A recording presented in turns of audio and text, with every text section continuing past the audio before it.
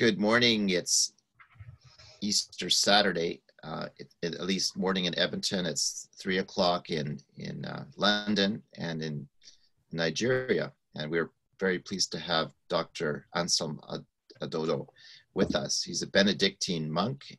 He's a scientist. He's working on incredible new nature-based, let's say medicines or protocols, and particularly relevant, I think, for the coronavirus situation we're in. And I'm going to let Anika introduce our friend, because it's our mutual friend, and we're so blessed to have you join us from Africa, from Nigeria today. Welcome, Anselm.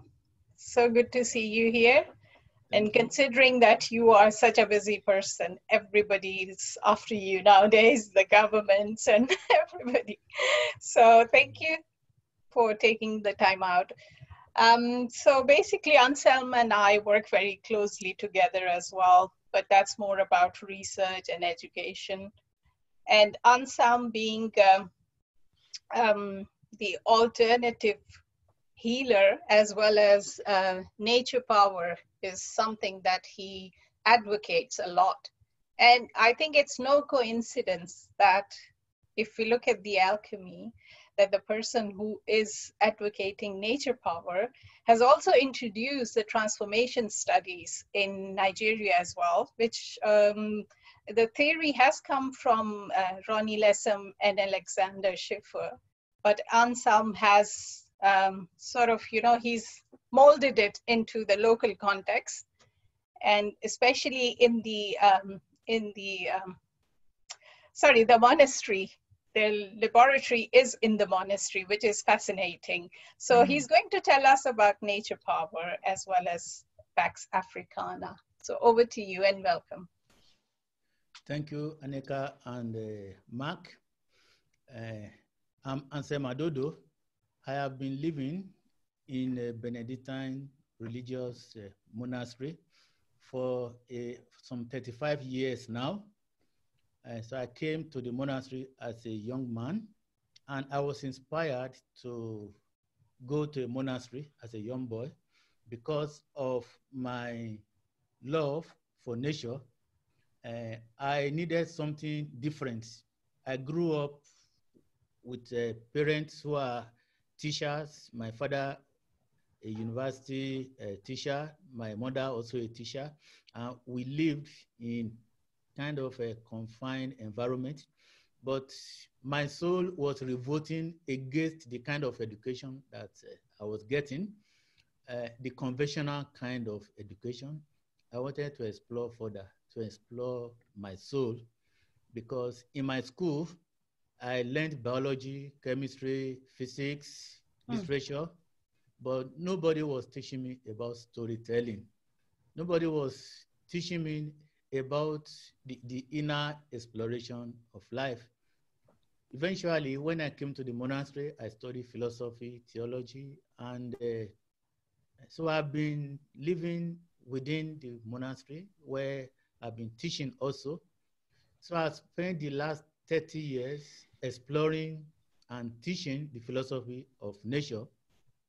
And my teaching is basically to remind humanity that we need to come back home, because I always feel that we are wandering away too far from nature, both in economics, in politics.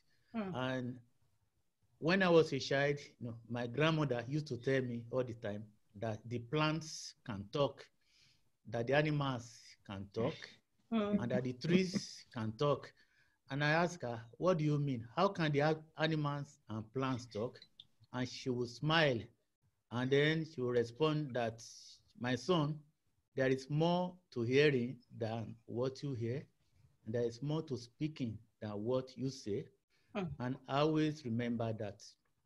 So my work in the past 20 years has been to remind us, humanity, that when God made men and women, he gave us all that is needed to be happy, to be whole, and to be healthy: water, air, sunshine, which are all free, which we didn't buy. And out of greed and selfishness, we began to exploit the earth because we want to sell the free gifts and make some money out of it. So we abuse them, destroy them, and treat the earth with disrespect. And the result is crisis, economic crisis, mental crisis, social crisis, political crisis, climate crisis. Now the world is in crisis. Why? Because it is populated by over 6 billion greedy individuals. That's you and I. So now the world needs to listen.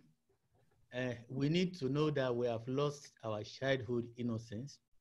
And somehow we know that our happiness, that our wholeness lies in regaining this sense of wholeness, which we have lost.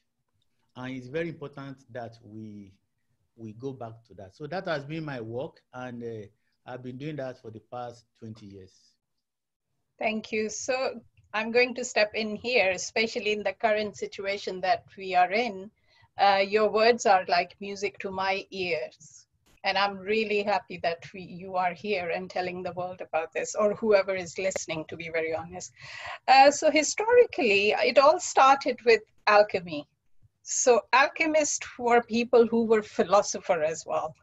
Philosophers became physicians, right? So it all started from alchemy to toxicology and now to big pharma, so here we are. What do you say about, I do understand that the plants have to be nurtured and, they have to be organic. We can't mass produce to cover for 6 billion people. What is the solution in your opinion? How do we cater? We do need those medicines and then this plant-based medicine. Where do we go from here? Yes, where we need to go is first to change our perspective about life, and we need to learn to retell the story of humanity, where we came from, and we need to know that the primary source of our creativity and intelligence is actually the earth, is nature. Because before we began to manufacture, to invent, nature was already there. So science, we should always remember, does not create anything. Science only tries to exploit what is already there in nature. Science only tries to play around nature, manipulate it, control it, exploit it, and do all kinds of things with it. So, our education, our politics is actually based in nature. People go to universities, for example, to become experts, professionals, professors in various fields of human knowledge, philosophy, medicine, physics, chemistry, pharmacy, botany, biology, astronomy, geography. Describe it as you like, call it what you like. It still boils down to one thing: nature. So it is very important that when we speak about medicine, about healing, it is about coming back to nature. So we need to cultivate the soil, to till the soil. We need to nurture it. We need to learn how nature survives, because we are actually the youngest occupants of the earth. Before we came, the plants and the animals, they were here before us. And we just can't come and take over without learning from all these guys who were here before us. So I think we need to go back to nature and learn, and then we can begin to recover our wholeness. That is why we practice herbal medicine in Nigeria in a very rational and scientific way. Anselm, you remind me of my work with indigenous people who also, like your grandmother or like our grandparents, even my mother-in-law talks to her plants and we think she's crazy, but she knows something. When we work with indigenous people, when I go into the forest with them, the elders, they kneel down to the plant, a little plant that I didn't recognize. I'm a forester. And they give thanks to the plant. They give it tobacco, offer sacred tobacco. And they say thank you, which means they have a relationship with everything, and everything is in relationship with us. And I'm curious at how we should understand this coronavirus. What is the virus teaching us? And what is nature calling us to rediscover? Is nature, just a simple understanding what a virus is and how it affects our dis-ease at the cellular level. And I think what you're doing is offering a medicine, let's say, that food and the plants, in fact, are medicines. They want to heal us. And so can you talk about this virus and then the context of what you're working on with your herbal remedies, medicines that come from the plants and nature? Yeah, thank you, Mark. I think the first lesson that I think we are learning from the virus is simply the reminder that the virus, you can't really kill a virus anyway. You can kill a bacteria or pathogen, but a virus, you can't even kill it. And it is I think the virus, the epidemic, is drawing our attention to the fact that we should allow nature to do its work. Eventually, the victory will be won by the human immune system. And we simply need to support the body immunity to do its work. And our problem even started because we interfere too much with the immunity. Yes. What is there. Yes. So for me, that's the first lesson. And we also need to learn to let go. We always think we know more about nature and want to improve on what is there. In reality, God does not need our contribution in that way. He needs our contribution in admiring what is there, in beautifying what is there, not to want to take it over. So I think the helplessness that the world feels today is very uncomfortable because we are used to identify the enemy, isolate the enemy, and kill it off. Now we have an enemy that we can't even see it. And the powerful of the world, they feel so helpless, so uncomfortable, because you can't even see the enemy to fight it. I just love it. Yes. So I think the epidemic is telling us to embrace our powerlessness, that we will all die one day, and that we need to see ourselves as just a part of nature. We are not even the center of nature. And when we do that, I think the solution will come more easily. Because when we let nature be, when we stop destroying what we have. So for us, we should learn to respect what God has made and beautify it, but not to destroy it. Yeah. So in our medical practice, we try to build our theory of treating the epidemic in this way. How do we boost the human immune system in such a way that nature can do the work? Yes. Not what we want to take over and do. But at the end of the day, medicine does not really cure. It's actually the human body at the end of the day who does the cure. You are we so don't right. like to hear that. Yeah, we don't like to hear that. We want to be in control and get a Nobel Prize that we have done this. Now the epidemic is telling us that we need to give to nature the respect that it deserves.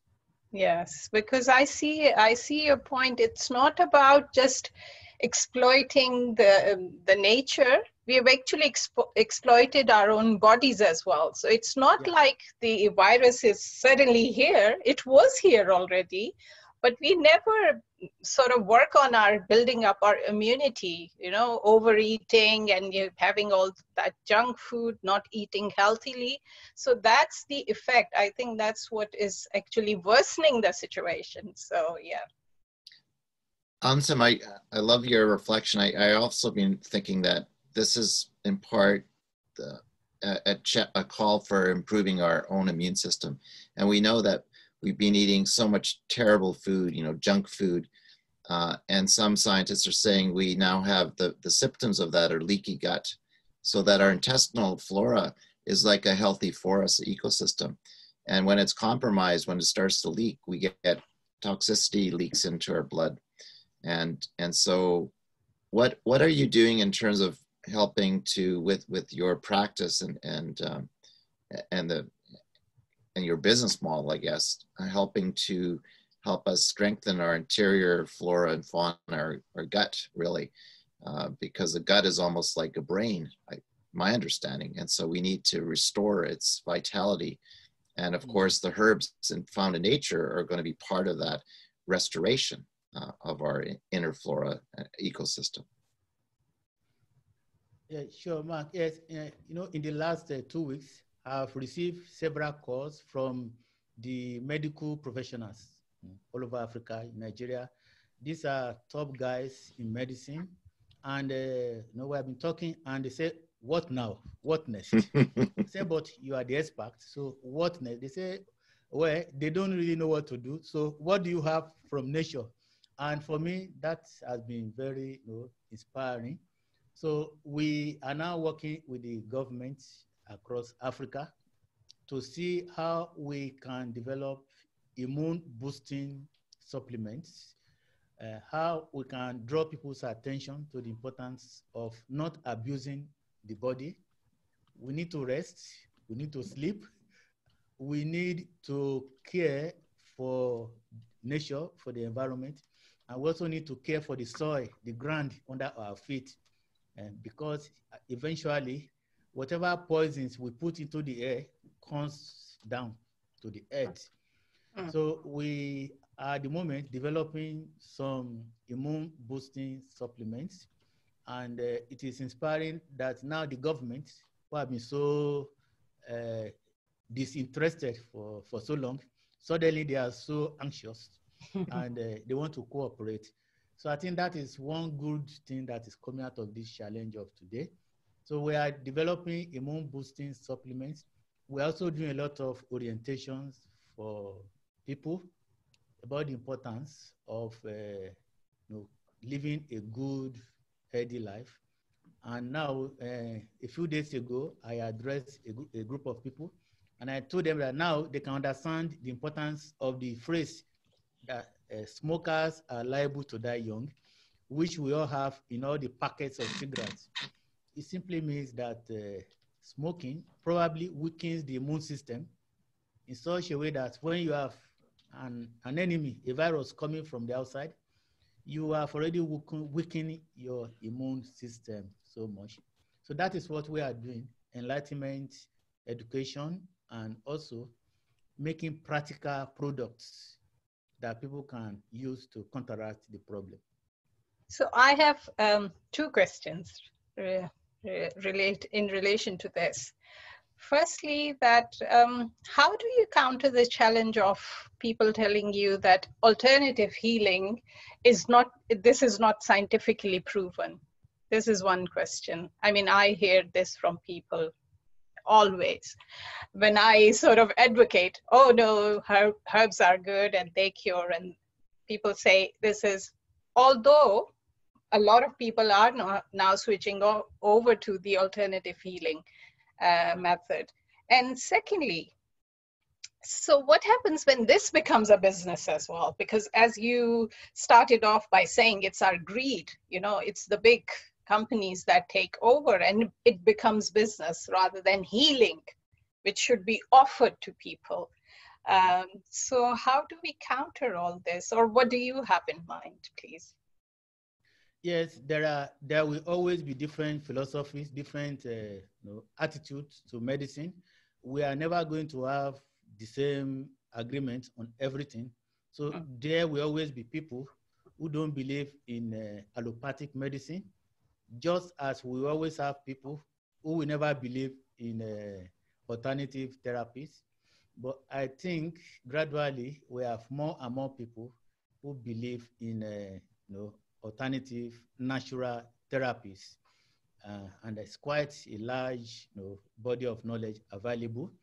and even allopathic medicine could be developed. So many have been developed from herbal medicines. As you know, quinine, for example, is developed from a tree that grows in Africa. Yeah. So I think the discrepancy, the disagreement could be more in the methodology, really, not in the philosophy.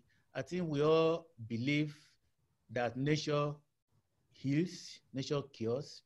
I think the methodology could be different because the methodology depends on your own culture and your own philosophy. Regarding business, there's no problem in making business out of your therapy, provided you solve a problem.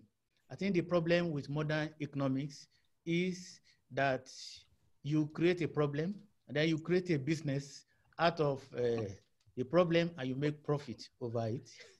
I think that is the challenge we have. But if we identify a problem and then you provide a solution, you are perfectly right in making profit out of that business because you have provided a solution genuinely that profits humanity. So I think the problem with the economy of today is we look around for a problem. If we don't find any, we create one. And then we also create the solution. And then we make money out of that. And we don't care what happens to other people. I think that is the problem with capitalism, with the kind of economics of today. I totally agree with you. So Anselm, you as an economist, I think you've identified the economic virus, the virus of money, the love of money, if you like, greed, and on a worldwide, and the whole world is, it doesn't matter where you are. We all seem to get addicted to materialism, to greed, which I think in part is our fear of tomorrow. It's grounded in our fear of death, perhaps, mortality. But what you're saying is nature is our teacher. It teaches us resilience. It's like we're still in the Garden of Eden. I don't think we've ever, in a way, left it. Our eyes are being closed and we're under a spell, maybe, a spell of other stories. We forget. Yeah. And one of the things we've been talking about is, and I love the painting behind you, is I've mentioned several times a book I've just read called A Story Waiting to Pierce You, story about Pythagoras and how he had an ecstasy, which means to be out of your mind, because he encountered a Mongolian mystic who came from Mongolia, an indigenous mystic, who gave him mathematics, who imparted his understanding of the universe. And so it feels like we're in this beautiful pause waiting for a new story. And you talked about narrative, the importance of story, and even things your grandmother taught you about plants, having language. What would you say is, from your perspective, from a Nigerian African perspective, which we think is still maybe has a remnant of that understanding of that beautiful purity of relationship with nature? What do you feel is the new narrative, new story that is just waiting for us, or waiting for us to receive? Yes, I think today we need to revisit our model of education very seriously in the modern world, because I think the kind of education that we received in the world gave us the impression that we can solve our problems just by learning through technology, where they meet that enough knowledge and technology in terms of computers, machines, satellites, internet, that once we master that, then we can control and rule the world. But now we are discovering that the complexity of the earth is simply too complex. The functioning of the atoms, the protons, bacteria, pathogens, viruses, they are too complex for us to even comprehend. So for me, what needs to be managed and solved today is not the earth, but human desires, human economics, human politics, and communities. So for me, the earth is not sick. the planet is not sick. It is humanity that is sick. So we need help. And so I hear people a lot saying that we should cure the earth, that the earth is sick. No, who is the doctor then? I think we need help. And we need the heart physicians, We need physicians help. of the heart, physicians of the heart who can cure Yes. our hearts. Beautiful, so beautiful. Yes. I'm so happy to hear this from you. And Anselm, I have to ask you this question because you're a Benedictine. You know, Saint Benedict lived in what, 500 something. Interesting time, I'm sure. But can you remind us of your core, the rule of Saint Benedict? And I think it's really fitting for a reflection today. Yeah, thank you, Mark. Yes, the rule of Saint Benedict, you know, the very first word in the rule of Saint Benedict is listen. And for me, that has a big meaning, even now, listen. So I think we need to listen. Because we are being able to manufacture so much gadgets to get us talking, but we have not been able to make gadgets that can help us to listen. So I think the rule of Saint Benedict is so important. And keep in mind that the Benedictines, they form the background of Western civilization. So inventions in agriculture, even in medicine, actually has its foundation in the monasteries in the Western Europe. So I think for me as a Benedictine, I could see the rule of Saint Benedict needing to be read all over again, that we need to listen. I think that is what we need today. Leaders, political leaders, they need to listen. We need to listen to ourselves, to nature, to the environment, to our body. So the Benedictines, they have a big role to play to remind the world of today that we need to listen. We have done enough of talking. We have so much gadgets to keep us talking. But can we invent a machine that can help us to listen more to one another? That is my question for the world of today. Beautiful, beautiful. I think that's you and I have had a dialogue about this. You know, Yes. Too much talking, and you know, words should stop now. And yeah, sorry, this is Mark. a perfect reflection because my wife says all you do is talk and talk and talk. That's for you as well, Mark. Just listen. Okay, so thank you so much, Anselm. But before you go away, just quickly, I think the world needs to know about Pax Africana as well. And what you were telling me about that, they can come to the laboratory and learn about herbal medicine. And, you know, in fact, I was so touched. You were saying you don't even charge them for training. So maybe just quickly tell everybody about Pax Africana, what you do there. Thank you. Yes, Paxherbals, which is located in the monastery in Nigeria, in Western Nigeria, we have one of the largest alternative medicine manufacturing company here in Nigeria with more than 100 full-time staff. And we have pharmacists, microbiologists, biochemists, pharmacists, all working together under the same roof here. And we have extended our practices to all over West Africa. I think we produce hundreds of thousands of herbal supplements. And we work also with the government. So we now set up the Pax Africana to be the intellectual foundation for all this, because these are stories that need to be documented.